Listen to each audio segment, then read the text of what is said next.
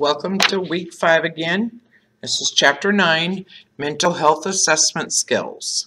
I'm going to let you guys read through the learning objectives for this chapter. And I will start with the mental health treatment plan.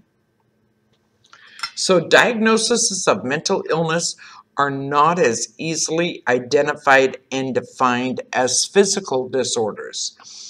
Every psychological problem has physical effects, and each physical illness has psychological effects. The wise care provider is aware of both. Individuals entering into the mental health care system undergo a comprehensive assessment. Clients are interviewed by several members of the multidisciplinary healthcare team, and the physical and psychological diagnostic testing is performed and data is gathered from various sources. So we have our mental health treatment plan. We have our physician. They provide information regarding a client's physical state and the need for medications. We've got our social workers who assesses the client's family, work, and social interactions.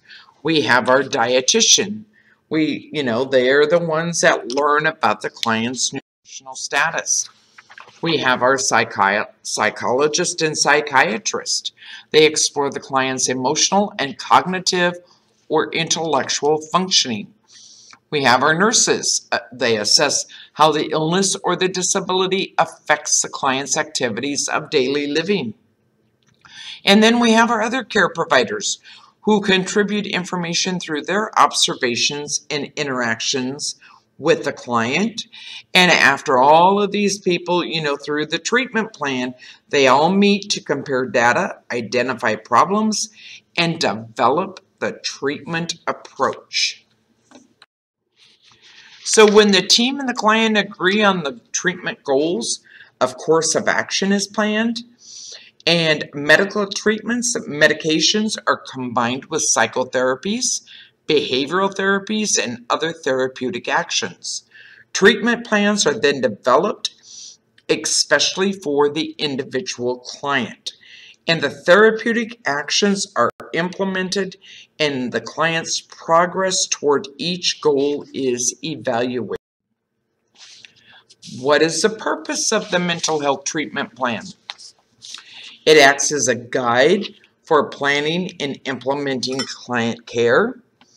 It serves as a vehicle for monitoring the client's progress and the effectiveness of therapeutic interventions.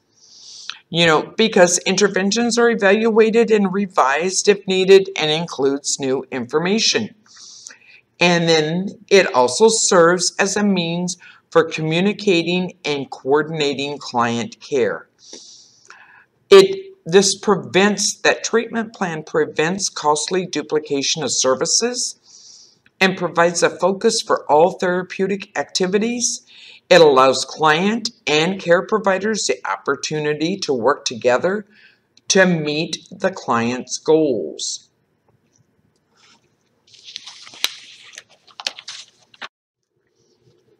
And the Diagnostic and Statistical Manual of Mental Health Disorders, 4th edition, text revision, is a tool that is used to facilitate diagnosis and guide clinical practice. Clients are assessed and classified according to 5 categories or axes. Look at table 9-1 on page 93, and they list those 5 axes. And then this system helps care providers gain a more complete understanding of each person.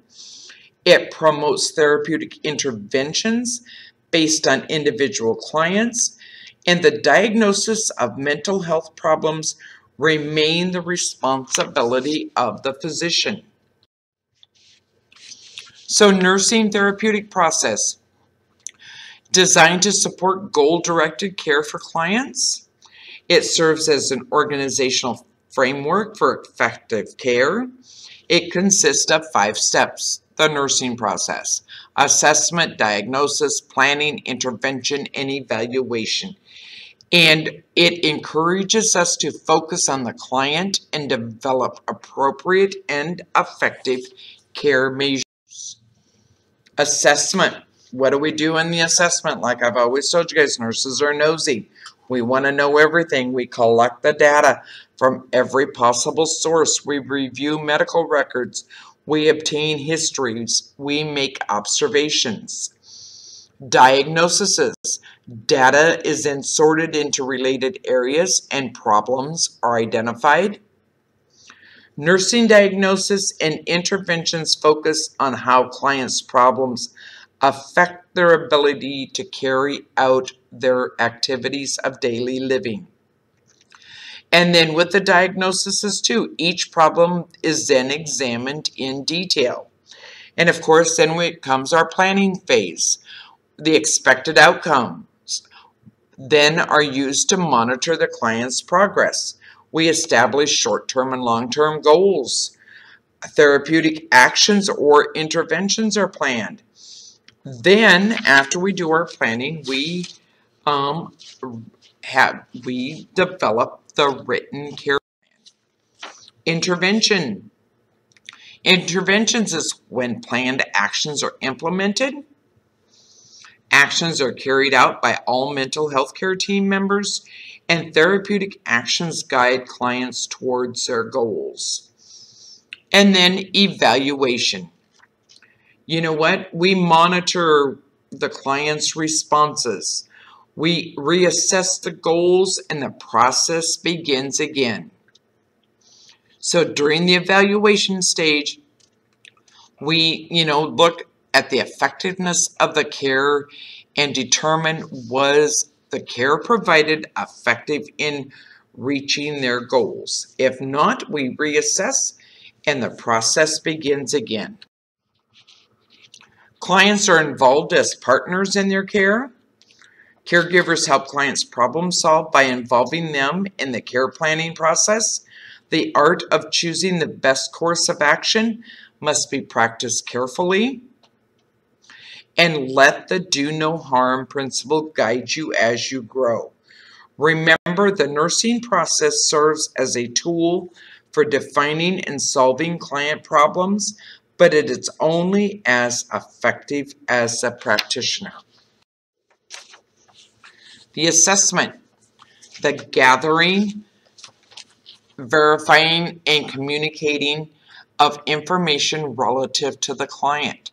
Holistic assessment includes gathering information regarding physical, intellectual, social, cultural, and spiritual aspects of each client. The more complete the picture, the more effective the treatment approaches will be. Data collection.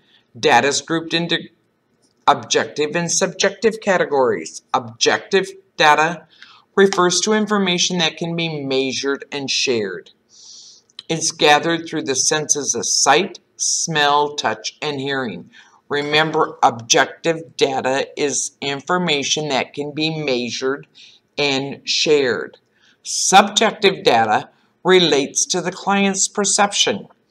The experiences of pain, nausea, and anxiety cannot be measured by anyone other than the individual who is experiencing them. So you want to document information descriptively and accurately. Do not include judgments in your documentation and quote as much as possible. So how can we collect our data? We can do interviews. That serves as the starting point for building the therapeutic relationship. A meeting of persons for the purpose of obtaining or exchanging information. It can be formal, it can be informal. Observation techniques, process of purposeful looking, but be careful to be objective. Rating scales and inventories, data gathering tools specifically designed to bring out certain types of information. It is useful for focusing on specific aspects of client problems. The assessment process begins with admission and ends only after the client's relationship with the healthcare system has ended. The psychiatric assessment tool focuses on obtaining data about the problems, coping behaviors, and resources of clients. Risk factor assessment.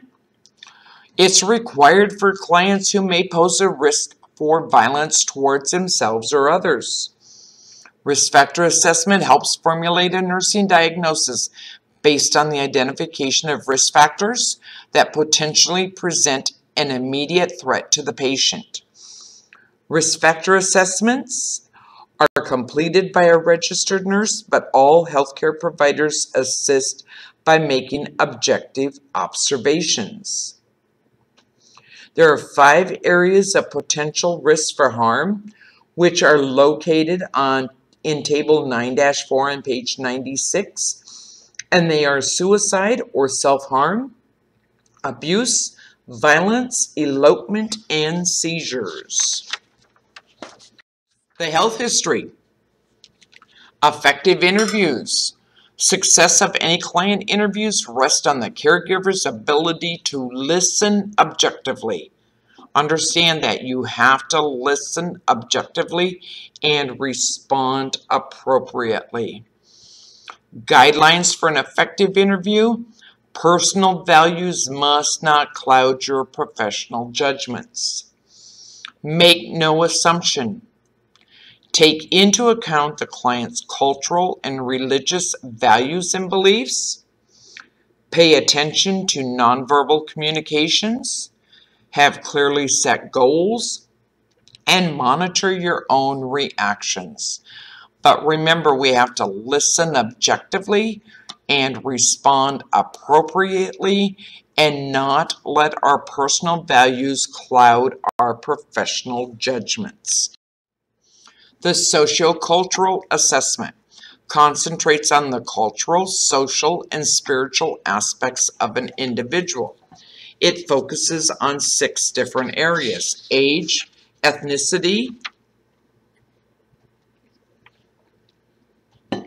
gender, education, income, and belief system. Risk factors and stressors are also defined during the sociocultural assessment. And then we also review each body system and its functioning. Clients are questioned about their general health care. Have they had any past illnesses? Have they had any past hospitalizations? And what is their family health history? Questions then focus on the function of each body system.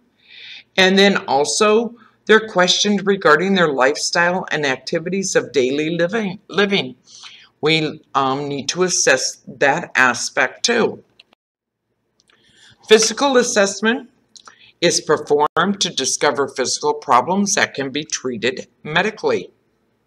A complete physical exam is performed by a physician or a nurse practitioner, and it is not needed every day, but nurses need to be alert to changes in a client's condition. Diagnostic studies include standard blood test, urine test, hormone functions test, HIV or TB testing, X-ray, positron emission tomography, and magnetic resonance imaging, electrocardiograms. Also, mental status exams. We want to assess their current mental and emotional state, which the mental status exam is a tool for assessing mental health dysfunctions and identifying the causes of clients' problems. It allows care providers to observe and describe a client's behavior in an objective, non-judgmental way. And the mental health exam explores the various areas: general description. What is their appearance like? Their speech, motor activity, their interaction during their interview process. What is their emotional state? What is their mood, affect? Experiences. What is their perceptions in relation to experiences? Their thinking, their thought content, and processes. How do they process what they hear? How do they process what they read? And then sensorium and cognition are levels of consciousness, memory, level of concentration and calculation, information and intelligence, judgment. So the mental health status exam explores those areas, so we just need to take that all into consideration, and remember we need to explore each and every one of those areas.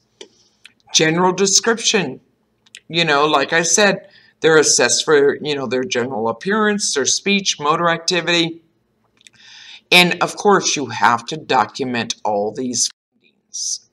Their emotional state. To assess the client's emotional state, the care provider considers the client's mood and affect. Document objective descriptions of the client's behavior. Remember, objective. Do not put it in your own words, quote it as much as you can. And descriptions communicate much more information than is conveyed by a single medical term. Experiences. The client's experience, you want to explore their perceptions of their experience, because that is the way that they experience the world. The individual's perceptions are often called their frame of reference. And a person's perceptions help to determine their sense of reality. So with like hallucinations, they have perceptions that have no external stimuli. Illusions are alterations in perceptions that have a basis in reality. External stimuli are present but perceived differently. So know the difference between hallucinations and illusion. Their health history. Their thinking. The thought content relates to what an individual is thinking. Clients can experience the following. They can have delusions, obsessions, phobias, preoccupations, amnesia, confabulations, depersonalization. That is a feeling of unreality or detachment from oneself or one's environment. This can occur when one is anxious, stressed, or very tired. It's often seen in clients with severe depression and in some forms of schizophrenia. And then there's disturbances in the thought processes that relate to how a person thinks, which include blocking, flight of ideas, loose associations, and preservation. And this is located on table 9-7 on page 100. And then sensorium and cognition. Sensorium is that part of the consciousness that perceives, sorts, and combines information. People with a clear sensorium are oriented to time, place, and person. In this category, patients are assessed for memory, calculation, judgment, education level, and insight. But the mental health exam may seem like it's really lengthy in process, but most of it can be done during the health history interview. And then, like I said, most of it can be performed during the health history interview. And results can be affected by attitudes